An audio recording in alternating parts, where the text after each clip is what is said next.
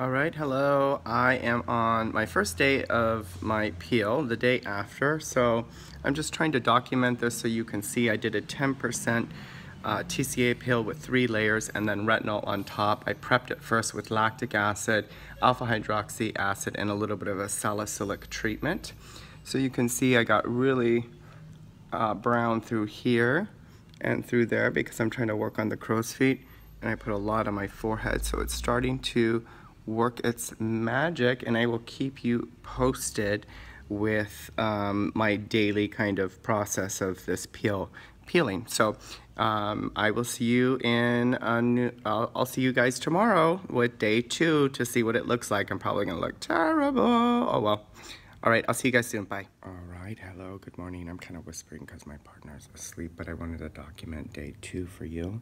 So this is what it's looking like. You can see it's pretty dark. It's getting darker where I put a little bit more acid because I'm trying to work on like all this here through here on my forehead. Hopefully you can see all that. So it'll probably start peeling by tomorrow. All I've been doing is just rinsing it with water right now and using a little bit of my weightless moisture, which helps to just kind of coat the top layer. And then I'm wearing tint and sunscreen, but that's about it. So this is a 10% customized TCA pill with a retinol. So I'll keep you posted and film tomorrow's video, day 3. All right, have a great day. Bye. Hello, good morning. I look like hell. So this is day 3 of the chemical peel. As you can see, it is already peeling so quickly. Part of that is because I prepped the peel really nicely before I did it. I also used a little bit of glycolic and retinol or Retin-A for a couple weeks before, which isn't always necessary, but it definitely makes a difference of the quality of the peel, the result, how quick it'll peel and how even, and also just helping because the skin has been reconditioned to help it when I lay down the peel to just be more even and to not have to, like if you prep the peel before you do it a couple weeks with some exfoliating agents, what will happen is that you will kind of repair and help a lot of the discoloration or just the top layer of the skin to kind of recondition itself so that it's a little bit healthier looking. And so when you lay down the acid, the main acid, it will actually just work more evenly. So hopefully that makes sense. I'll see you guys tomorrow with day 4. Bye. All right, good morning, day 4 with my peel. It is a lot's actually peeled already, and you can see that it's looking a little brown and scary on some of those areas that I put a little extra. You can see my forehead, it's taking a little longer because the skin is a little thinner there. So it should be mostly peeled hopefully by today, and I'll keep you guys posted and do a video tomorrow. I've been really easy with it, nothing too much. I've actually been putting some more vino on it and just rinsing really with water, just keeping it super simple. So obviously wearing sunscreen, staying out of sunlight. I don't pick. I really try to, maybe if I'll cut off a little skin, but I have not been picking because, years ago I tried to pick something and I'm fixing the scar still from that. So I definitely recommend not picking.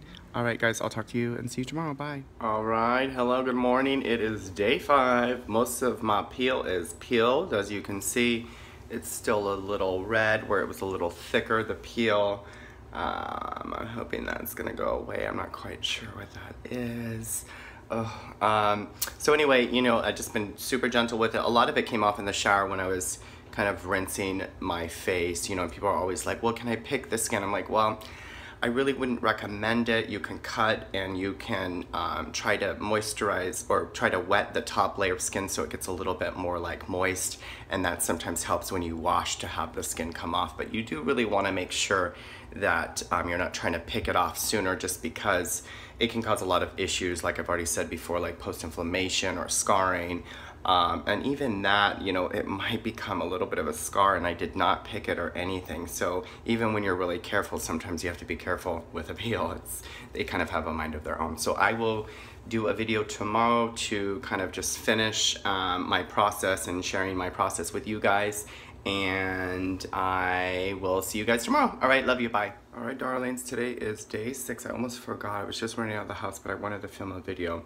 So, I'm sorry, but I actually have a little bit of tinted moisturizer on, so I don't want you to think my skin is this flawless naturally. It's not, it's just a little bit of tint, but you can see I'm still a little red outer perimeter because I did go a little stronger there. So everything's looking great. I've been putting my rehydrating cream on there, so I would advise something with hyaluronic acid once it's peeled, just to really replenish your skin with a lot of moisture, and also so that the hyaluronic acid can kind of grab the moisture from the air to attract more moisture to your skin. So you want to just repair any dehydration that's done with a chemical peel, and most chemical peels do cause a mild form of dehydration in the skin. So anyway, if you want to learn my post-care instructions, click on the link below this video. And if you want to learn how I did this chemical peel, click on the video below, which will walk you through me doing a 10% kind of modified 10% TCA chemical peel with retinol. All right, guys, love you so much. See you soon. Bye. All right, hello, beautifuls. I wanted to do this last video, which is day 7 of my chemical peel experience,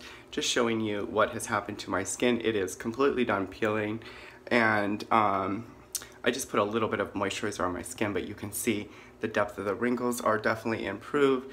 The lines on my forehead are definitely a little minimized. It's still going to work and go through its process for a few more days below the surface of the skin. So I've just been protecting it with sunscreen, using a little bit of tint, using a lot of like hyaluronic acid and a little bit more moisture the last couple nights, just to get that dehydration that happens from chemical peels a little bit resolved, just so that my skin doesn't look kind of old or crepey. I got myself a little bit more through here. That's why it's still red, because that's a scar that I am working on to fix, which is taking quite a while. So anyway, this is pretty much how it looks after doing a modified 10% TCA chemical peel with a little bit of retinol.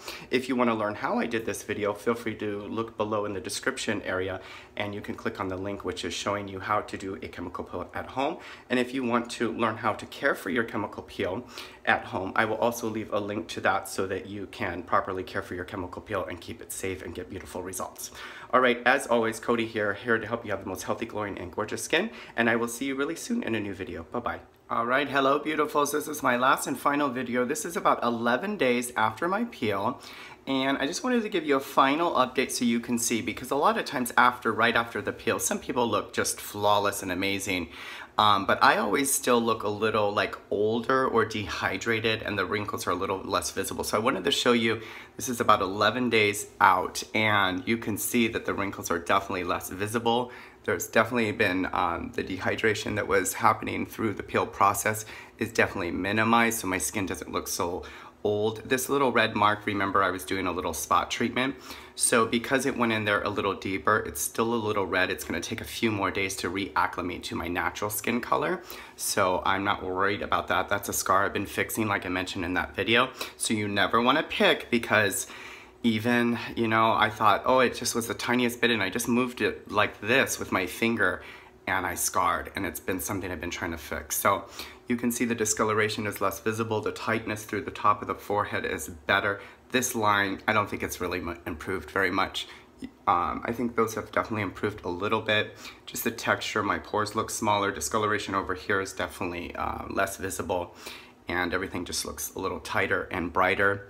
And I have been pretty simple with it. Sorry, I've been, you can see I've been really simple. No picking, no scrubbing, no hot water. I've been using Aveeno moisturizer, which I'll leave a link to. I've been also using some of my hyaluronic acid, so I recommend probably just using a hyaluronic acid, and probably a couple times a week you want to use a moisture mask the following week after your peel, just to give your skin back some love. Probably best to avoid all acids like retinol or vitamin C for at least probably 10 to 12 days after your peel, because it could be just too acidic. So you can see all that's improved there? That's so amazing. So I love peels, they're so great. Anyway, guys, I'll leave the link to my aftercare instructions below this video. I'll leave a link to how I did this peel if you haven't watched it already. And as always, stay gorgeous and be safe, and I'll see you guys really soon in a new video. Bye-bye.